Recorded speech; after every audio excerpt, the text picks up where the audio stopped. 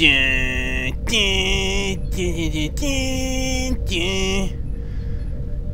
greetings folks. We are playing around in something that I just recently found and my inner sci-fi nerd got really excited about. Somebody took Unity and made a shuttle demo from Star Trek, and as you can see, it's actually a native Oculus Rift demo. And it's kind of cool. I was kind of messing around with it and I crashed it, so it's probably very unstable, but hey, check it out. I got, like, I don't know, it's cardboard crewmen? They're actually 3D, but I'm pretty sure somebody stole them from a window in a dress shop. But anyway, we got a shuttlecraft. We're inside of a Galaxy-class starship right now, so let's do this. Whee! So the whole purpose of this is kind of just to explore and have fun. And I found out that if I press certain buttons on my gamepad, it crashes. But this is still in early development. What's cool though is you get to fly around and see a lot of the really iconic ships from the Star Wars franchise. And yeah, it's a Voyager class, maybe even the Voyager. Who knows when this takes place, right? And hey, what the... Robbie, what are you doing here? Maybe we're friends with them, I don't know. But we're gonna fly around in space and have a little bit of fun right now. And I can't promise this to be action-packed, because I think this is mainly just to fly around and kind of enjoy the scenes. But my nerd is just on fire right now. I've got to check this out. I thought I'd record it while I'm at it. So I like it how you can like look around, and I mean you can kind of see little bits of the shuttle here and there. And I think he said, the developer of this, who's, honestly, I didn't check his name and I feel bad for that. I'll post his name in comments, probably a link to this if any of you Rifters are out there. But anyway, I think he said that in a future alpha version, he's actually going to make the keyboard here touchable. Like, you can actually, like, click things using a ray tracer or something like that. Yeah, that sounds really cool, because it would be nice to actually, like, figure out how to use this thing. Obviously, I can see, like, you know, some of the values here, like the PYR. I got my miles, or kilometers per hour. Sorry, I'm stuck in the USA stuff. All that stuff seems functional, at least to an extent, and that's pretty exciting. I mean, obviously, he's making some effort on this, and I'm really happy about that. So I'm probably going to keep my eye on this thing and just kind of see where it goes. And if he does some really amazing stuff with it, then I'll probably post more videos on this if you guys are cool with it. So let me know in comments what you think. Don't plan on making this video terribly long, because I don't think there's too much to this. But like I said, I will be posting a link. I think it's a Rift-only demo, so sorry if you don't have a Rift. You can probably still play around with it, but it's going to look funky, because, well, if you're watching this without a Rift right now, you'll know.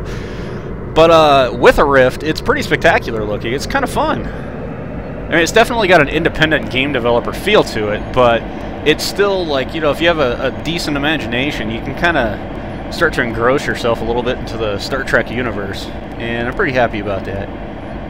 Alright, check that out. We got a shipyard over here. Let's go fly through the shipyard. Whoop, wrong way. Oh gosh, there's a Galaxy. No, that's not a Galaxy class. What is that?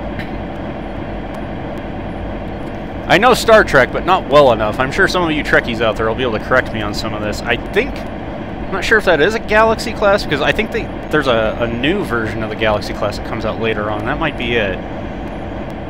And everything escapes me. I have the entire Next Generation series, television series, on DVD, so I really should know all this stuff, and I don't. Ooh, there's stuff over there, too. Just kind of fun to fly around. We're going kind of quick.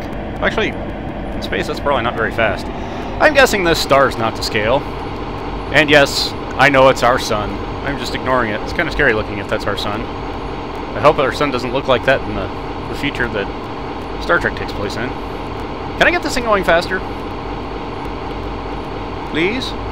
Which button do I press to make you go faster? Wait. I think I'm coming up on it faster than I think I am. Interesting. We'll explore a planet or two. I think off that way. Hello, cardboard figure. Somewhere off that way. There it is. Yeah, so there's more planets to fly to. I won't be flying to all the planets on video, but I'm going to check some of these out. Yeah, if you hit the back button on the 360 controller, not sure I mentioned that, but I am using a 360 controller. We hit the back button on it. I think it actually transports you to the planet, but Last time I tried that, it crashed, so we're not going to do it. And again, woo, that's kind of fun. Is this Mercury? Yeah, I know, I'm going over fast. I'm having fun. I can go fast and slow. Wait, how do I slow down? There we go. Something I don't remember how to do either. Whee! Can I crash into it? That's probably a bad idea, huh? Oh, we're landing on Mercury. Hello, Mercury. Pleasure to be meeting your acquaintance, Mercury. Ah, this is my terrible impression of landing. Okay, we landed on Mercury. Bet you never did that in real life, but you can do it in virtual life with the vrTrek simulator. Oh gosh, I'm lost. Hold on, let me find the ecliptic plane, or whatever the heck they're calling it now. There's Jupiter. Seems a tad too close to Earth. Just saying. We're going as fast can be here. There we go. I wonder what these do. Nothing.